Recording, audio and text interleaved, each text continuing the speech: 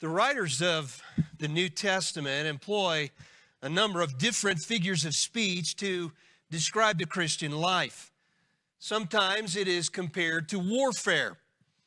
Paul says we're to be good soldiers of Jesus Christ and that we're to put on the full armor of God. The role of a Christian is also portrayed as that of a servant. As you know, Paul himself often referred to himself as a bondservant of Jesus Christ, and we should see ourselves in the very same way. Our Lord himself often used metaphors and similes to describe his followers. He said that we are to be salt and light. He said we're to be living stones with which he builds his church. But a favorite figure of speech for New Testament writers is that of the use of athletic terminology. Paul, for example, pointed to the sport of boxing and said, I box in such a way as not beating the air. In essence, Paul was saying that the Christian life is not mere shadow boxing, it is a real fight. But perhaps the favorite analogy of the New Testament writers is the picture of the Christian life as a race. And Paul used this analogy several times. In 1 Corinthians 9:24, he said, do you not know that those who run in a race all run, but only one receives the prize? Run in such a way that you may win. And here in Hebrews 12, we see the author of Hebrews describing the Christian life as a race as well. The theme of Hebrews 12 is endurance or perseverance. The Christians to whom this sermon was written were really suffering a lot of persecution. And so this chapter is given to urge them to endure it with faith. Hebrews 12, 1 and 2 serves as the author's conclusion of chapter 11. The word, therefore, attaches this exhortation to the hall of faith. And you could say that the author has finished his argument from that chapter, and now he's drawing his conclusion. Sometimes our chapter divisions are somewhat unfortunate, and that may be the case here, because I think we would have to say that verses 1 and 2 of chapter 12 really is the pinnacle of chapter 11. And he's really saying, in light of all these great examples of faith, here is what we must do in response. But we also need to see that the author of Hebrews goes beyond that. We would have to say that this exhortation not only is a conclusion to chapter 11, but it is really a conclusion to everything that he has said in this epistle. And he's going to move now from the many examples of faith in chapter 11 to the one perfect example in chapter 12, the Lord Jesus Christ. But in essence, he is saying to them and to us, because we have a better revelation, because we have a better covenant, because we have a perfect, once for all, completed sacrifice, we must respond in faith and run the Christian life with endurance. But before we walk through this significant exhortation today, I want to say that this passage has sometimes been abused. I've heard many sermons on this text that take a modern understanding of a race and go beyond what was originally intended here. George Guthrie writes, we must not read anachronistically our modern cliches of a race back into this text. The goal of hermeneutics should always be to gain a clear understanding of the original author's original intent before we apply that truth to our lives. So we must not read something into the text that is not here. There have been a number of ways that preachers in our day and time have abused this. For example, some have compared this race as something in which we are in competition with one another. The analogy of the race in this passage is not intended to convey that idea. We're not competing with other Christians, trying to outdo one another in holy living and faithful service. That's not the idea. No, we are competing in this race against the devil and his evil world system. We're also competing against our own sinfulness, but we're not competing against other Christians. Some have misrepresented this passage by communicating the idea that the race belongs to the strong. So the more disciplined you are and the more you work out and the stronger you get, the more likely you are to win the race. That's not it either. Of course, Christian discipline is very important, but that is not what this passage is teaching. Sometimes this is combined with the first one, and preachers may say something like, well, you just need to break out of the pack and get ahead of the other runners, something along those lines. No, the concept that is being communicated here is the fact that every runner is intended to win. And everyone who endures will, in fact, win the race. Some have wrongly taught this passage as giving the idea that God promises to remove every obstacle in our way. I've heard it preached that way. This passage is not saying that either. Others have used this text to convey the idea that, what's important is you really need to pace yourself. And the fact that the race is being described here as a marathon and not a sprint has led some to the faulty application that if we pace ourselves, we'll get further.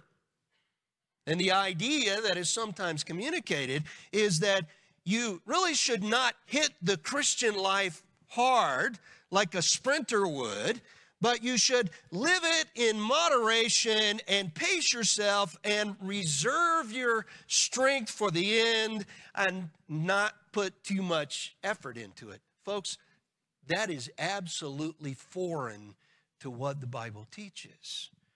It is not what this passage of Scripture is teaching us. But some also go to the opposite extreme of that. They say that the Christian life really is all to be run in our own strength, that it's all up to us and how disciplined we are as to how well we do at the race. That also misses the mark, because we learn from Scripture that we must run the race in the strength of Christ. We don't do it on our own. He supplies the strength that we need as we run the race. So we need to be careful here about some of the abuses of these types of approaches to this text. But we can really get what the author is trying to communicate if we carefully analyze the grammatical structure of the text and use the terms that he employs. So let's move into it now, and we're going to take this in three main divisions. We're going to see the exhortation, the elements, and the example. Now, we'll also have a few subpoints thrown in there, but that's the main outline that we'll follow. Notice, first of all, the exhortation. The first thing that we need to note is that there is only one exhortation in these two verses. The exhortation is, let us run the race that is set before us. Let us run is the focal verb. Everything else consists of supporting participles and prepositional phrases. The author includes himself in this admonition. He also needs to run the race with endurance, so he includes himself. And I believe this is clearly here an exhortation to Christians. If you have never been born again through faith in Christ, you're not even in the race. But this is an admonition to Christians to run the race well. And notice the word race there. The Greek word is the word agon, from which we get our English word agony. It refers to a contest or a struggle. Hobbes says it includes both peril and strain. In other words, the Christian life is not just fun and games. It's a struggle, it's a contest. It's a race, not a stroll. It's not a jog or a walk in the park. It certainly is not laying down for a long winter's nap. MacArthur says this race is not a thing of passive luxury, but is demanding, sometimes grueling and agonizing, and requires our utmost in self-discipline, determination, and perseverance. He goes on to say, God's people are not called to lie around on beds of ease. We are to run a race that is strenuous and continuous. And again, we're not called on to do this in our own strength, but we're called on to run the race nonetheless. By the way, the Bible actually talks about 4 different postures as it describes the Christian life. 4 different postures. First, positionally, the Bible says we sit in the heavenly places. In Ephesians 2, 5, and 6, it says, when we were dead in our transgressions, God made us alive together with Christ and raised us up with him and seated us with him in the heavenly places in Christ Jesus. That's where we sit positionally with Christ at the right hand of God.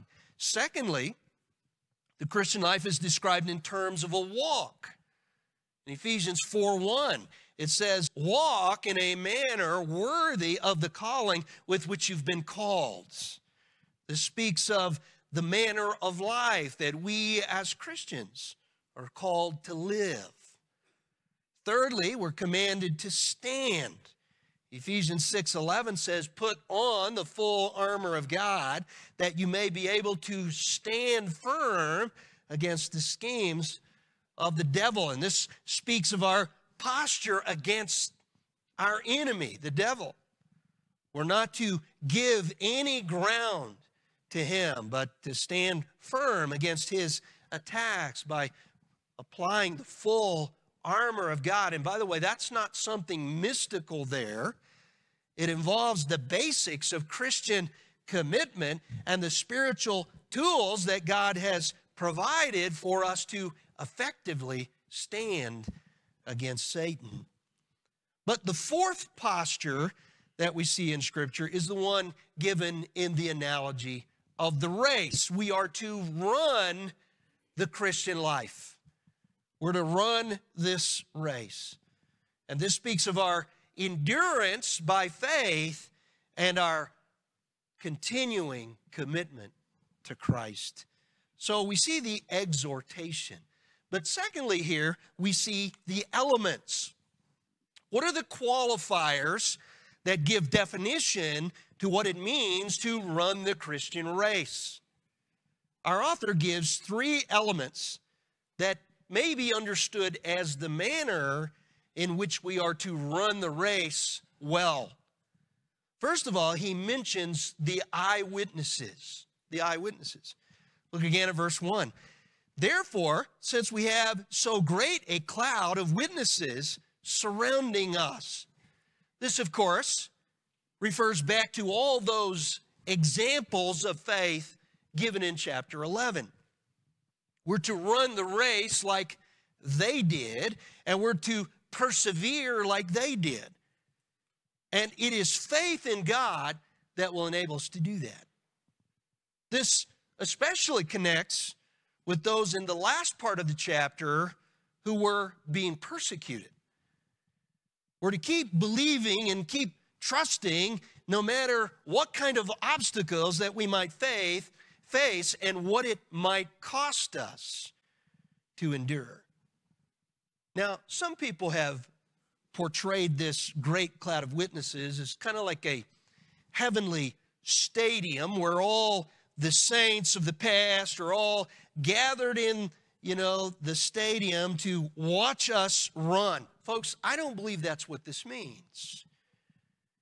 These are witnesses in the sense of examples of faith that have run the race before us. The idea is not that they're watching us, so we'd better not disappoint them. No, we run for God, so we better not disappoint Him. We don't run for the benefit of witnesses. They are examples, not onlookers. They have proven by their testimony and their witness that God is always faithful and we can always trust Him. And they have shown us by their own lives that the life of faith is the only way to live if we want to please God. You know, at funerals, people are always talking about departed saints looking down at us. You've heard that, I'm sure. You attended any funeral. I don't find any real evidence of that in Scripture. Certainly, if this is the only proof text for that idea, it is not very sufficient for believing that. The point here is that we are not the first ones who have been tried and tested in regard to our faith. We're not the first ones to suffer persecution and hardship. There have been many others who have gone before us and have won the victory through faith. This is why they are eyewitnesses to us. We have the same God they did. We have the same promises from God they did. In fact, we really even have more because we have the revelation of the New Testament. And the point is that God has not changed, and we can still fully trust Him as they did, and we can run the race well like they did. Bruce writes, it's not so much they who look at us as we who look to them for encouragement. And there's a play on words in the Greek language that connects this verse with chapter 11, verse 2. Essentially, God has borne witness to them that they are accepted by their faith, and now they bear witness to us that this is the way that we are to run the race. The word for cloud was a common metaphor to designate a great throng of people, and by adding the phrase, such a great, to it, this is drawing attention to the fact that there have been countless witnesses who have gone before us to declare to us, this is the way that we are to live. But there's another element that he points to here, and that is the elimination. The elimination. Before we run the race, there are some things we need to eliminate. There are some things that can hold us back and make it impossible to win the race. As with any good athlete, there are some things we have to say no to if we're going to expect to win the race. Verse 1 talks about some things we need to lay aside. These are obstacles that can prevent us from running well. And it's interesting, in Galatians 5:7, Paul talks about some Christians who were running well, but then they began to falter. And he asked them, you were running well, what hindered you from obeying the truth? And so we see that running well and obeying the truth are synonyms. But Scripture makes it clear that there are some things that will hinder us from running the race. The first injunction is the elimination of encumbrances. Encumbrances. Look at verse 1 again. Let us also lay aside every encumbrance. The word for encumbrance is the word ankos. It simply means extra weight or mass. It is not necessarily something sinful, but something extra that you don't need. There may not be anything in the rules that prohibit the wearing of an 80-pound pack on your back, but you're not likely to win the race if you do that. Or a runner could eat nothing but donuts leading up to the race, but he's not likely to win the race with that diet either. As I'm sure you know, world-class athletes always watch what they eat as part of their training. This is pointing to anything that weighs us down, anything that diverts our attention, saps our energy, or dampens our enthusiasm for the things of God. In the case of the original recipients of this letter, the author probably had in mind the legalistic trappings of Judaism. But for us, this could be any hobby or any kind of diversion or any kind of imbalanced priority that keeps us from being all that God wants us to be. Maybe you have your kids in so many activities you don't have time for the church of Jesus Christ. Maybe you're so focused on making money and getting ahead in your career that you don't have anything left to invest in the eternal things of God. Maybe you're spending all your time playing video games and getting on Facebook, and you don't have any time left to devote to ministering to people. Now, there are hundreds of ways that this might apply. The word every there implies this could be a number of things. And so we just have to allow the Holy Spirit to convict us of ways in which we might need to address this in our own lives. But the question we need to ask is, if I am in a race and I am running to win, what kind of extra weight do I need to lay aside in order to win the race? What do I need to lay aside that's keeping me from being all God wants me to be? Many times we as Christians sacrifice the best for the good. We settle for things that are not necessarily bad, but they're not God's best. We need to get rid of some of that extra stuff. We need to remove some clutter from our lives. Ron Phillips says, it is possible to spend all our time in business, social, community, and personal activities that are good, but we forget the race. We forget we're in the race to win. We forget that we have to run in such a way that we will win. Our lives many times can become like that closet that you're afraid to open because you know when you do, everything's going to spill out on the floor. Our lives get like that. So some of us need to get rid of some of that extra clutter. Some of us are not really even running the race because we have too much extra weight in our lives. We couldn't even really say we're running the race. Then there's the elimination of entanglements. Verse 1 says, and the sin which so easily entangles us.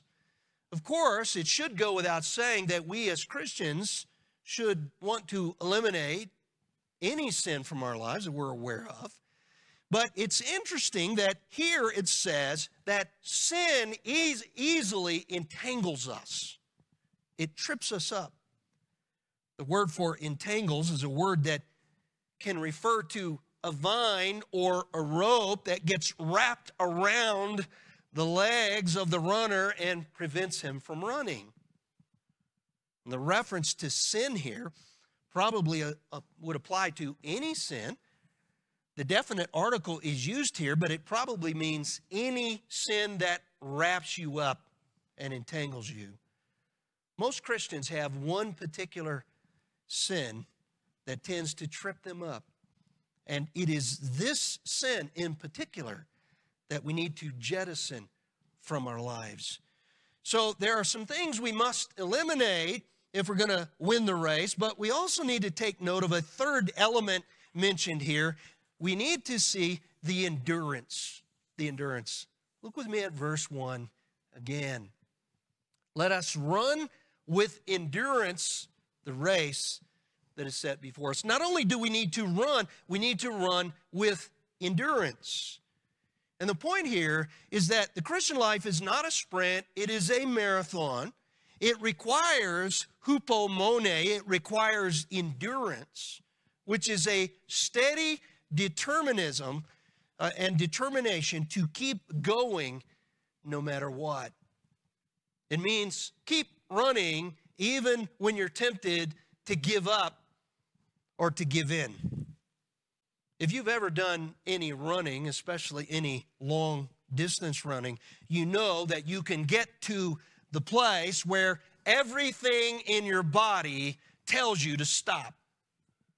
Your lungs may feel like they're going to explode. Your legs may begin to feel like they're going to stop working. The pain may be enormous. But what do you need to do? Keep pressing on. Keep going on. This is really the main message for the original audience of this book. They were in danger of giving up on the Christian faith. They were in danger of succumbing to the pressures of their persecution. And we have to be concerned about the same kind of things in our lives. For us, it might just be simply the temptation to grow weary in well-doing and maybe get to the place where, we ought to let somebody else do this. It may be simple fatigue or weariness that may lead us to finding a bed of ease instead of continuing to run the race. And the world that we live in doesn't make this any easier, because our world tends toward a focus on leisure and entertainment. And it is so easy to fall into the trap of slowing down in the race or even stopping to run altogether. I've heard people talk about retirement in terms of, Pastor, I'm going to get an RV and see America. Instead of, I'm going to find a place of ministry where I can really count for Christ. And listen, you and I cannot stop running the race until we cross the finish line. We will no doubt get older and we'll have to deal with all the limitations that aging brings. But as long as the Lord leaves us here, we have to keep running the race. Well, there's one last thing that we see in this passage of Scripture. It's something that I easily could preach an entire sermon on. But lastly, we see the example. Look at verse 2. Fixing our eyes on Jesus, the author and perfecter of faith, who for the joy set before him endured the cross, despising the shame, and has sat down at the right hand of the throne of God. The author of Hebrews has painted a picture here where there are a wide variety of people who have demonstrated biblical faith. We saw this in chapter 11.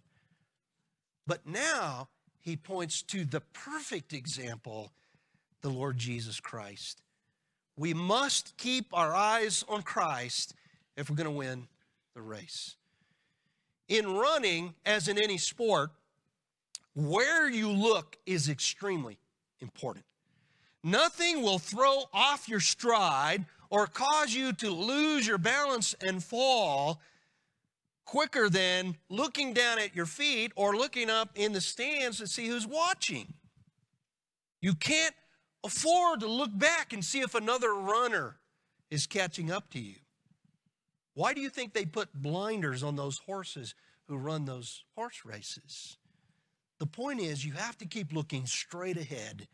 You have to keep looking toward the finish line. The Christian race is no different. If you want to win the race, you have to keep your eyes on the finish line, which is Christ himself. I heard about a farmer who was teaching his son how to plow straight rows in the field. And he instructed him to set his eyes on a particular object and then just go straight toward that object. Christ is the object of our faith. He is the source of it, but he's also the perfecter or the completer of it. If we keep our eyes on Christ, we will not be led astray. We will not veer or curve around. We will not stumble and fall. We will not be diverted from our God-given course. And listen, it is easy to fall into the trap of getting our eyes on other people instead of Christ. It's easy to start looking around at who's watching us and what they think of us rather than living to please Christ. Churches can fall into this trap.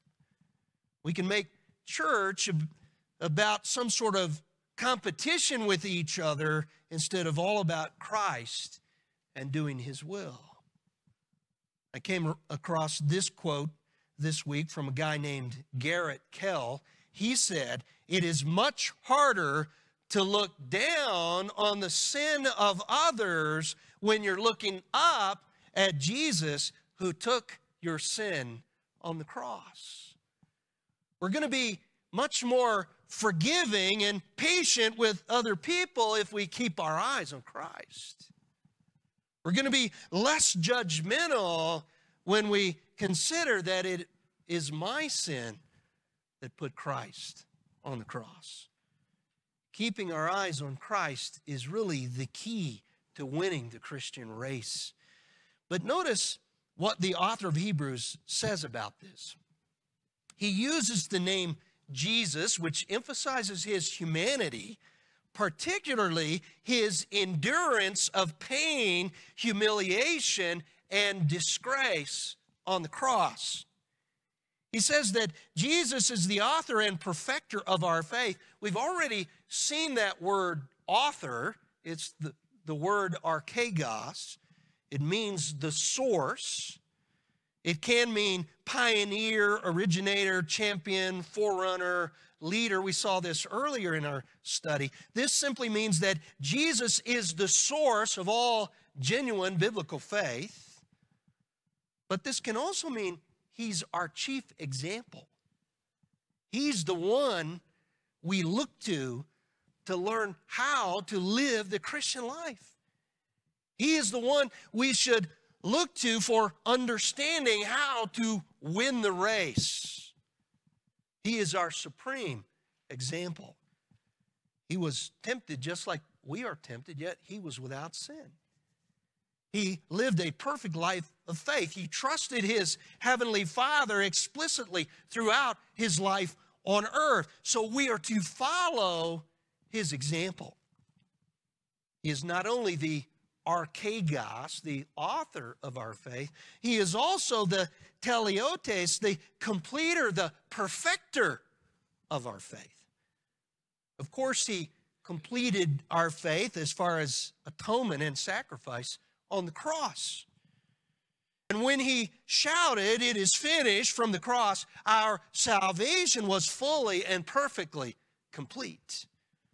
This is why the author of Hebrews says he endured the cross, despising the shame. He did that to perfect or complete our salvation.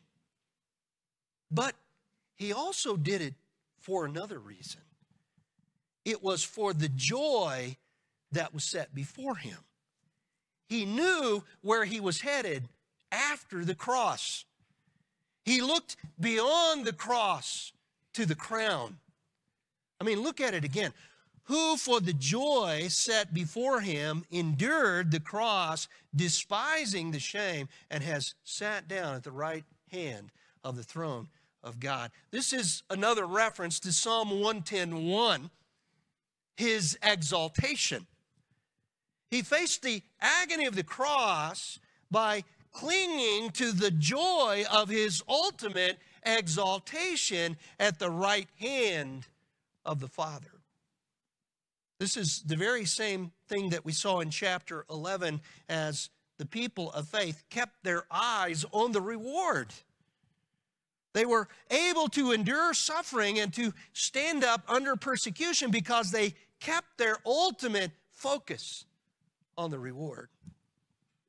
And listen, there is another aspect of the fact that Christ is the perfecter of our faith.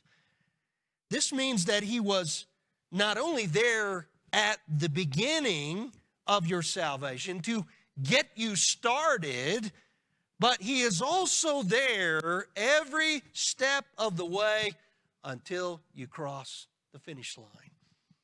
He who began a good work in you will perfect it until the day of Christ Jesus. He is the one who brings our salvation to its ultimate goal, which is our glorification. And so part of the joy that was set before him was the fact that in the cross, he was bringing many sons to glory. And because of that, he'll never let you down. He'll never, ever forsake you. He is there for you every step of the way. Now, what does this mean? It means you can persevere. It means you can endure. It means you can finish the race that he's called you to run. In the same way that he endured the cross and despised the shame, so you too can face the pain and suffering that you are experiencing in this fallen world. You too can stand up against trials and testing and adversity with genuine faith. Now, preachers who preach this text often cite the example of Eric Liddell, and rightly so. As you may know from the movie Chariots of Fire, Liddell was from Scotland, and he was described as having wings on his feet. He was very, very fast. But he had trained for years for the shorter races, the sprints. And yet in the 1924 Olympics, as you know, he refused to run his main event because it was scheduled on Sunday, and Liddell was a committed Christian who believed he should honor the Lord's day and not race on Sunday. Well, as it turned out, he went on to qualify later in the week for two events, longer events that he had never trained for, and he ended up setting world records in both events. But that is not where he exemplifies Hebrews 12, 1 and 2. It was after the Olympics, when he left everything behind, all the fame and accolades of the world, to become an unknown missionary in China. And he spent many, many years proclaiming the good news of the gospel of Christ. And at the end of his faithful life for Christ, he finally crossed the finish line in a Chinese prison. When he died, his eyes were still firmly fixed on Christ. That is how we are to run the race. What about you this morning? Are your eyes fixed on Christ?